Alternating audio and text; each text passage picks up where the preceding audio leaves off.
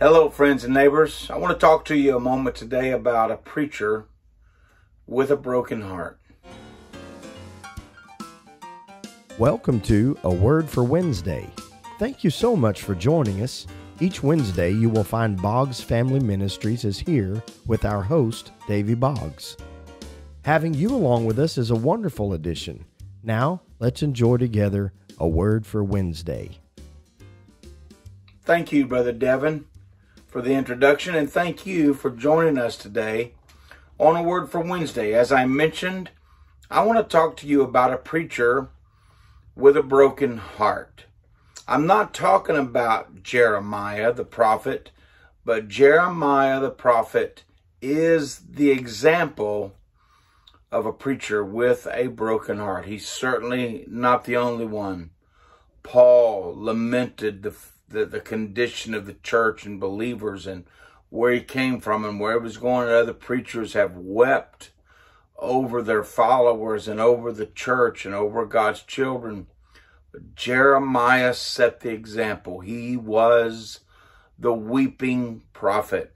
I noticed this when I was just a teenager reading through the book of Jeremiah and of Lamentations. Jeremiah was called to preach, and God gave him a message to preach and told him ahead of time that the people would not listen to him. Wow. How you do the preaching with the heart that Jeremiah put into it, knowing your message is going to be rejected or just totally ignored. How do you do that? How do you do? But he did it. He was called. He even tried to refrain. I'm not going to do it anymore. But it was like fire shut up in his bones. He had to preach the message God gave him, and he wept his way through, all the way through his ministry. No, Jeremiah is the example, but he's not the guy I'm talking about. I'm talking about an older preacher that Kelly and I met toward the end of 2022.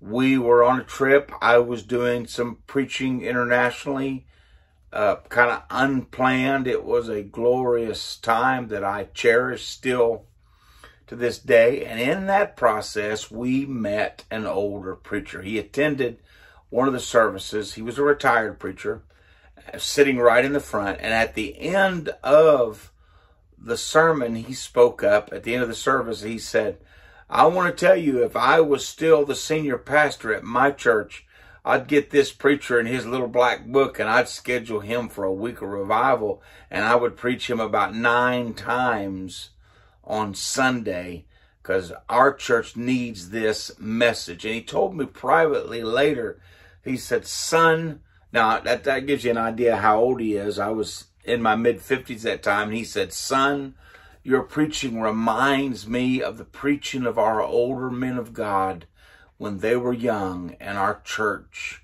was on fire. And he wept as he said it. He told publicly and he told me privately why he was weeping. He had given his life to a church, to a denomination. He had preached their camp meetings, their conferences, and he had pastored one of their largest, most influential churches in the South for many, many years. He had retired a few years before this. He was older. He was in failing health. He still had some type of more symbolic position with the church, but he was out of the senior leadership, just a member there. The denomination that he was a part of was facing a division, and the division was over homosexuality, lesbian, gay, transgender, and I don't mean to leave any out, but that's just the best way I know to say it. And the division was over, are they Christians? Are they not Christians? Can they preach? Can they be ordained? Can they be deacons? Can they pastor? Can they be bishops? And this controversy had been brewing really for many, many years. The denomination he was a part of was a confluence of several churches through the years. The last major joining was well over 50 years ago. And 4 years into their existence, the question came up at their annual or whatever meeting, or what do we do with homosexuals? And they made a policy at that time. And let me go over just a little bit of that. And this is many, many years ago in the early 70s when they came up with this policy.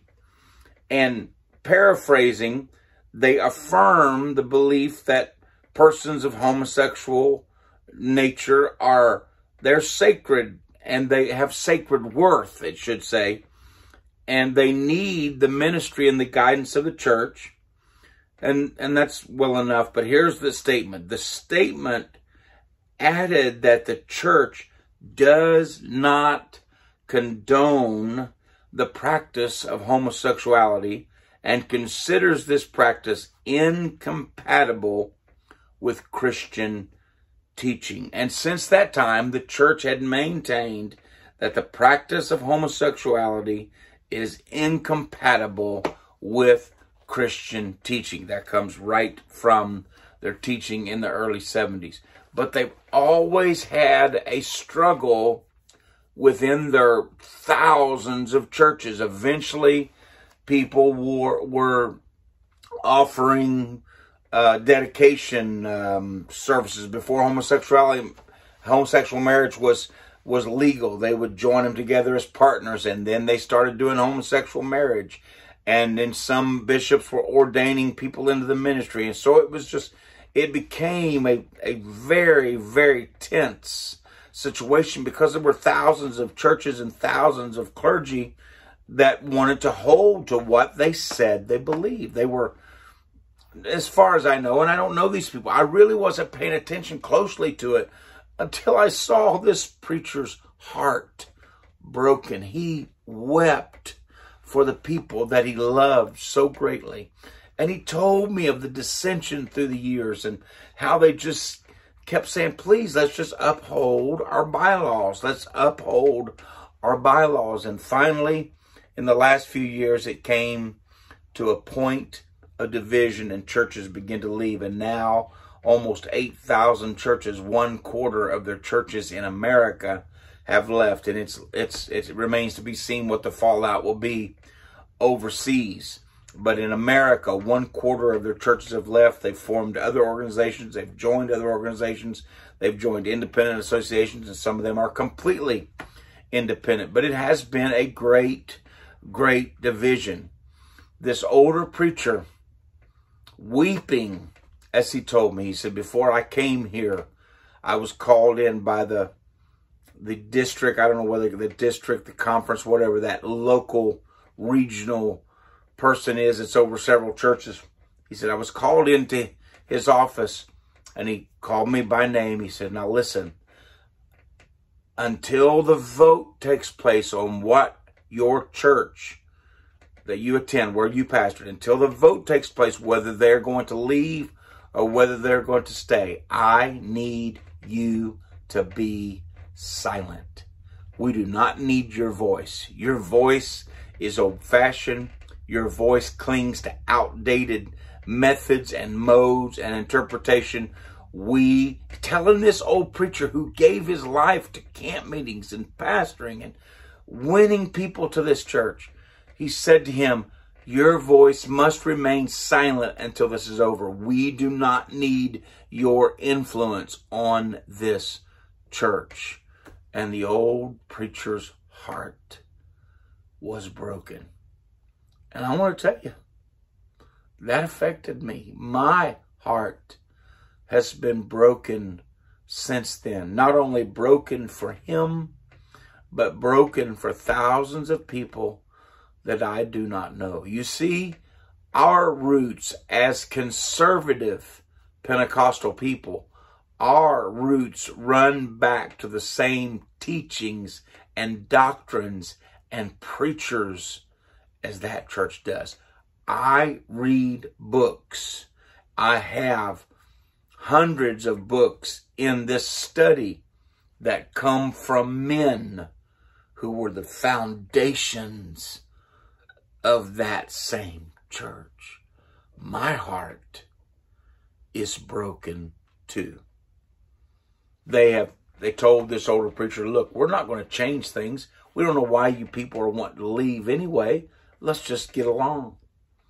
But as the world has watched the last few weeks, that denomination met for their worldwide conference, and they voted in overwhelmingly to remove the language that I read to you, that homosexuality is incompatible with Christianity. They removed that language, and they also added language that brought in and welcomed homosexuals into the ministry, into the pastor. They can be ordained, and preachers can do it if they want to. They can ordain them if they want to. They can marry them if they want to, or they can choose not to for now. But that is the official policy of this thousands of church denomination in the U.S. and around the world. And our hearts have been broken. They call us mean-spirited. They call my old friend that I met a bigot. This man that gave his life for the salvation of souls the best he knew how is now labeled as a bigot and old-fashioned and outmoded and clinging to old, outdated ideas and scriptures. And friends, they put me and you in that same class. But I'm not a bigot. I do not hate people who are homosexual. I do not hate people who are in situations where their gender, they feel like it's fluid, or I don't even know the terminology, and I don't mean that in a cross way. I'm just telling you, I love people. I love people. I must preach the word of God in love, but I love the people I'm preaching to. When I am preaching to a person that's bound by alcohol, and I'm preaching to a person that's bound by meth or crack or heroin or prescription pills, and I'm talking to them about the shame and the sin and the destruction that's coming in their lives, and how that God can redeem them and help them and bring them from that. I'm doing that with love. I'm reaching for them. When I preach about judgment, I'm not preaching about judgment hoping they go. I'm preaching about judgment, telling them that Christ can deliver them. And the same goes for those who are caught up in sexual sins. I preach the same thing. I love you, and God loves you. He loves you, as I said recently, with an everlasting love. And underneath of you are the everlasting arms. Well, why don't we just all get along? Yes, we want to get along. But as you push biblical teaching away, and make no mistake, that's what this denomination has done. They've left the teaching that they have taught for 300 and 400 years and has been affirmed in their teachings for decades. They are pushing that aside. Just because they are pushing that aside, it does not, should not make it a requirement that everybody throw it aside. You want liberty. They want liberty to do what they want to do, and we need to be tolerant of that. Then I ask for toleration for that older, broken-hearted preacher. And I ask for toleration for this broken-hearted preacher and thousands of other broken-hearted preachers and Christians. We're broken for the sins of our day, and we love the people of our nation and other nations, and we're reaching for them even though the message may be rejected. God sent Jeremiah to preach it anyway. That broken-hearted preacher has been on my mind and my heart, strong and heavy. God, give this preacher a spirit of a spirit that weeps for those who need the gospel. I'm sorry. God, give me that kind of spirit, like my old friend that I met, that weeps for those around me and weeps for our nation and our world. In Jesus' name. And that's my word for Wednesday, the very best I can give you my heart today. God bless you. Let's pray for one another. That is our word for Wednesday. We are so glad that you've spent a few minutes with us today. If you've been touched by today's episode, please share it with your friends and family. We welcome your questions or comments below or by email. You can find the email address in the description, along with a link to Mile Markers, the website for Boggs Family Ministries. Also, please give this video a thumbs up and subscribe to our channel. Thank you again, and we hope to see you next Wednesday. Ciao for now.